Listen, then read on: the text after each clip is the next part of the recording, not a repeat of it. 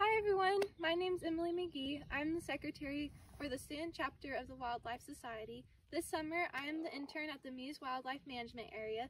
One of my main responsibilities is to trap turtles for an ongoing research project. Today, I'm going to show you the turtle hoop net trap and how to set it.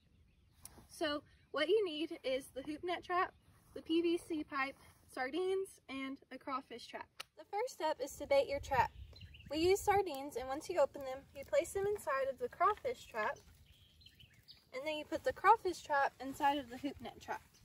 Once you get the crawfish trap inside, you use a PVC pipe, and you put the PVC pipe through the front holes of the trap.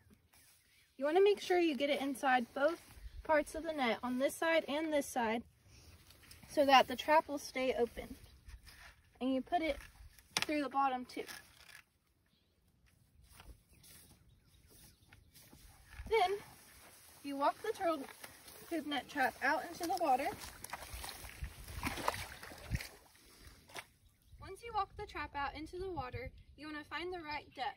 You want to make sure there's enough air for the turtles to come up and breathe when they're inside of the trap. Then you want to stake your PVC pipe into the mud. The last step is to secure your turtle hoop net trap. You want to pull the string as tight as you can so the trap remains upright and the entrance stays open. Then you tie your string to the anchoring point. In this case, we are using a fallen tree limb. Now that we've successfully set our turtle hoop net trap, we'll come back in the morning and see if we caught any turtles. Thanks for watching!